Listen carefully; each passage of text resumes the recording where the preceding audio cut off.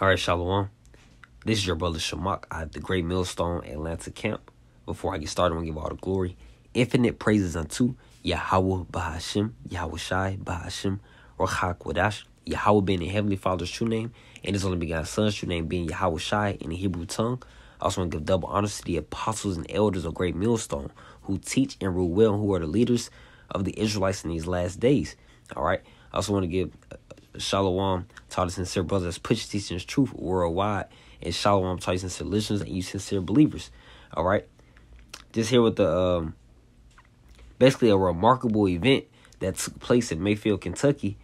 All right. Besides the devastation of the Lord's judgment, all right, of the Kentucky tornado, just as you hear the aftermath, at least 74 dead, over 100 still missing. Okay. And it's an image that just simply showed the illustration or devastation that took place in the city, man. Okay? All right? And the tornado took place over 200 miles, man. So this affected a couple states, man. Not just one. All right? Leaving people without power. Houses in general, man. Cars destroyed. All right? And this is all this is the wrath of the Lord's judgment of Yahweh Bashim Yahushua. The Lord's in full control. All right? He brings judgment. Okay, good and bad, all right, according to man's works, okay? All right, so nothing, anything that the Lord does is not is not unjustified, basically, okay? Or isn't done without reasoning. So, but I also want to point out a photo that was circulating through the media that was because that would be considered, remarkable, but in the eyes of unbelievers or in the eyes of the world, it can be seen as a coincidence, all right? But being with us having understanding, the wisdom not to understand of these scriptures, we understand that this is not a coincidence, all right? And that the Lord or the word of the Lord was basically going to stand in these last days. And you see, it says the photo of God. It says photos, like it. Photo. God was watching out for Mayfield, Kentucky. Not one Bible moved inside church that had roof ripped off. And you see the image here. The world will look at this as that's just a coincidence. No, nothing with the Lord is a coincidence, man. Okay? And I want to get that word coincidence first before I grab or go into the scriptures. This is coincidence on just a quick Google search of coincidence definition. Within Google, it says a remarkable concurrence of events or circumstances without apparent causal connection. All right? So those that don't believe in Yahweh Bashim Yahushua are not privy to the understanding or the accounts that are within the Bible may just ignore this particular event or these Bibles that weren't moved within the church within a full blown tornado, man. And you see within one of the images, complete houses were destroyed. All right, but in this case here, the Lord had it set up, and He's very meticulous. He had it set up where not one Bible was moved, man. It was still on the bookcases within the seats. It says, the definition number 2, it says, correspondence in nature or in time of occurrence. All right. And I just want to go get a few scriptures, just a few, hit some scriptures first concerning that, nothing with the Lord is coincidence, man. Let me grab Proverbs chapter 16, verse 33. And it reads, the lot is cast into the lap, but the whole disposing thereof is of the Lord. Okay, so a situation may happen, but it was all preordained by the Heavenly Father, Yahweh Bashim Yahushua. All right, of course, through the Holy Spirit, through the Ruach Kodesh.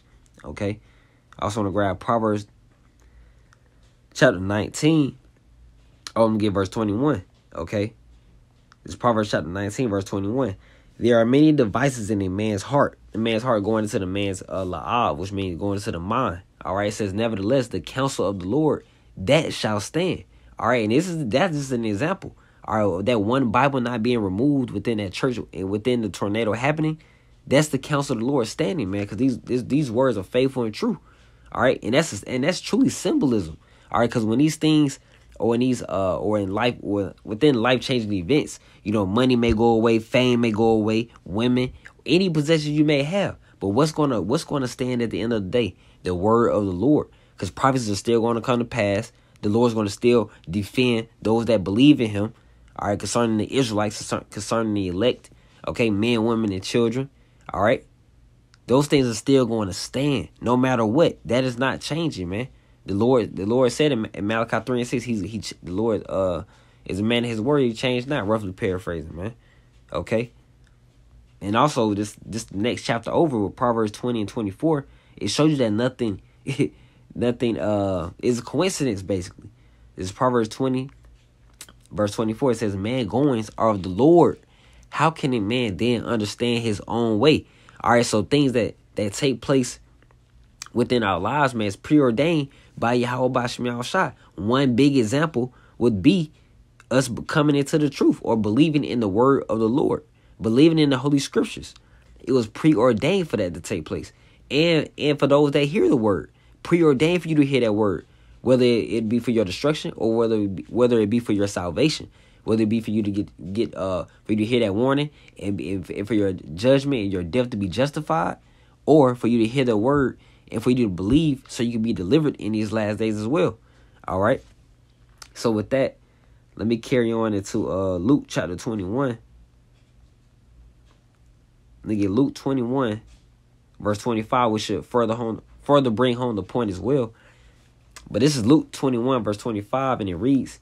And this truly is a slight faith booster, you know, because when you see something like that, man, and that's not the first time that has happened. That's not the first time. This is the most recent, okay, with the Bible not being removed, man, okay. But this is Luke 21, verse 25, and there shall be signs in the sun and in the moon and in the stars and upon the earth distress of nations, where perplexity, the sea and the waves roaring. Men, and this is going into the last days concerning the return of Yahweh Shai, all right, the Savior and the Deliverer of the Israelites. All right, so verse 26, it says, men's hearts failing them for fear, and for looking after those things which are coming on the earth, for the powers of heaven shall be shaken, and then shall they see the Son of Man coming in a cloud with power and great glory. Who's that Son of Man? Yahweh Shai, all right, the Son of God, all right. It says coming in a cloud. What's that cloud representing? A chariot, the chariots of the Lord, whom the world identifies as unidentified flying objects, man. All right. But they're chariots of the Lord. They're not aliens. Okay. It says, and great glory is going to come with power. Verse 28, it says, and when these things begin to come to pass, then look up and lift up your heads, for your redemption draweth nigh. Why are we going to look up? All right, because we're going to be delivered by those chariots. Lord willing, we be a part of that number, that preordained deliverance. Okay, because man goings of the Lord. Okay, verse 29 says, and he spake to them a parable. Behold, the fig tree and all the trees, when they now shoot forth, ye see and know of your own selves that summer is now nigh at hand. So likewise ye, when ye see these things come to pass, know ye that the kingdom of the Most High is nigh at hand. All right, so when we see these prophecies come to pass, World War III, the agenda and the implementation of the microchip push worldwide, we understand that we're closer and closer to the end. You know, people protesting and being rebellious against the governments. That's prophecy, man. All right, all these such things, man. We understand that we're getting closer and closer to the end. Natural disasters, all right, because it says shall be earthquakes in diverse places. You know, let me grab that because that's definitely relevant to the article that was brought out. Let me get Matthew chapter 24, verse 7. It reads, for nation shall rise against nation and kingdom against kingdom, and there shall be famines. People dying, you know, that's going to be taking place. People dying of starvation in these last days, and pestilences, which are deadly diseases. People are going to be sick as hell in these last days. And it said, in earthquakes in diverse places. All these are the beginning of sorrows. Okay. So this is the beginning, man. You see tornadoes, all these such different type of events in different places. All right, this will let you know that we're in the last days, because these things are not going to be taking place in the kingdom of heaven. We're in the last day. We're getting closer and closer to the Lord's return. All right. So as we get closer, the events or the type or the level of the events, I should say, are going to increase. Okay. But so this is Luke chapter 21. Verse 32, it says, verily I say unto you, this generation shall not pass away till all be fulfilled. So these prophecies are guaranteed going to be fulfilled in our lifetime, okay? Verse 33 says, heaven and the earth. And you know, one spiritual way of understanding that it's going to take place in our lifetime, because the Lord has his prophets sending out the message, man. We're the Lord's mouthpiece, all right, in this lifetime. So he's gonna fulfill that judgment. Okay. So verse 33 again says, heaven and the earth shall pass away, but my word shall not pass away. All right, because the counsel of the Lord shall stand, as it mentioned in Proverbs chapter 16. Okay. It says, heaven and earth shall pass away, but my word shall not pass away. All right, because these words are guaranteed, and because these words are faithful and true. All right, when the Bible spoke of it, it's going to happen. All right, or in some cases in prophecies in history, it has happened. Okay, but there's still prophecies to be fulfilled in these last days that we're living in right now. Verse 34, it says, and take heed to yourselves, let's say, any time your hearts be overcharged with suffering and drunkenness and cares of this life, and so that they come upon you unawares. For as a snare shall it come on all them that dwell on the face of the whole earth. Watch ye therefore and pray always, that ye may be accounted worthy to escape all these things that shall come to pass. And those things were listed in Matthew 24. Famines, dying of starvation. We want to escape that. Deadly diseases, those pestilence. You know, there's earthquakes in diverse places, man. Natural disasters in diverse places. We want to escape all these things, man. So we say what? To stand before the Son of Man. So we can see Yahweh shall return and deliver us up. That's what the term Yahweh shall means. He delivers, man. Okay? And we're hoping to be delivered. Okay? That's where our hope lies in, man. Let me go on down to 1 Peter chapter 1. I'm going to go to 18, okay? And it reads, for as much as ye know that ye were not redeemed with corruptible things as silver and gold. So that goes back to what I mentioned before concerning money, fame, women, any possessions, man. But the word of the Lord is going to stand. Those things could easily be taken by the Lord, okay? All right? But the word of the Lord is still going to stand. That's how our faith is unmovable. All right? Because you can't take someone's faith away. That's a gift from Yahweh B'Shem Yahushua. You can't take knowledge away, man. All right? So it said one more time with verse 18 with 1 Peter chapter 1. For as much as ye know that you were not redeemed with corruptible things as silver and gold from your vain conversation received by tradition from your fathers, but with the precious blood of Yahweh Shai as of a lamb without blemish and without spot. Because Yahweh Shai was that sacrifice for the Israelites. That's how we're able to receive grace and mercy from the Heavenly Father through His Son. Okay, and also able to understand these words that we're reading now within the Holy Bible. Verse 20 says, who verily was foreordained. See, it was foreordained, man. Hey, everything is control of the Lord, man. It was preordained. All right, predestined to take place. It says, who verily was foreordained before the foundation of the world, but was manifest in these last times for you, who by him do believe in the Most High, that raised him up from the dead and gave him glory, that your faith and hope might be in the Most High. Okay. Verse 22. So those things happen for the believers to believe in the Heavenly Father, man. That's why Yahweh came forth on the scene to push the gospel of the Heavenly Father.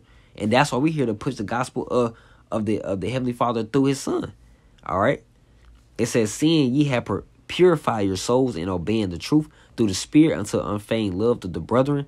See that ye love one another with a pure heart fervently, being born again, not of a corruptible seed, but of incorruptible by the word of the Most High, which liveth and abideth forever. All right. So that word is living, and it is that symbolism of the roof being blown off in that tornado in Mayfield, Kentucky. And the Bible's what? They are living and abiding, man. They're enduring. It says verse 24, for all flesh is as grass, and all the glory of man as the flower of grass. The grass withereth, and the flower thereof falleth away, but the word of the Lord endureth forever. And this is the word which by the gospel is preached unto you. All right. This word, so that event, that remarkable occurrence, all right, that it mentioned with the Google definition with coincidence. That's an example of the word of the Lord enduring, man. All right, enduring through a potato, during tornado, man. You know, tongue twister. But that's just simply an example, and that's just a faith booster to show that this word is, you know, it's basically unstoppable. It's no stopping the word. This is how the scripture says. It's nothing that you could do against the truth before the truth. You know, nothing. All right. So lastly, I want to grab Ephesians chapter 2, because it all comes down to faith at the end of the day, man. And we're delivered through our faith. So this is Ephesians chapter 2, verse 8. And it reads, "For by grace are ye saved through faith." Because these videos and these messages, and also the warnings, man. The warnings is for the world, but the edification, the exhortation, the encouragement is for the believers in Yahweh Ba'ashem Yahushai. All right, the power of the Israelites, man. All right, it says, "For by grace are ye saved through faith, and that not of yourselves, it is the gift of the Most High." All right, so that's another thing. That's another thing that's showing that events and everything that take place within our lives is not by coincidence or just by chance or it just happened. No, it's predestined for you to believe. All right, because it's a gift. It's not of ourselves, man. It's of the Heavenly Father. Okay, it's same with the events that take place on the earth. Okay, so Lord willing, the lesson was edifying and exhorting concerning the tornado, concerning the Bible's not being unmoved, okay, or slack it or move within the church building during a whole tornado. All right, with the roof being blown off. Okay, this is just simply an example, man. All right, the Lord's power, truly. All right, so I will end up by giving all the glory, infinite praises unto Yahweh Ba'ashem Yahushai Ba'ashem Rachak Wadash. All right, double honor to the apostles and elders of Great Millstone. All right, shalom. Keep the faith. Shalom.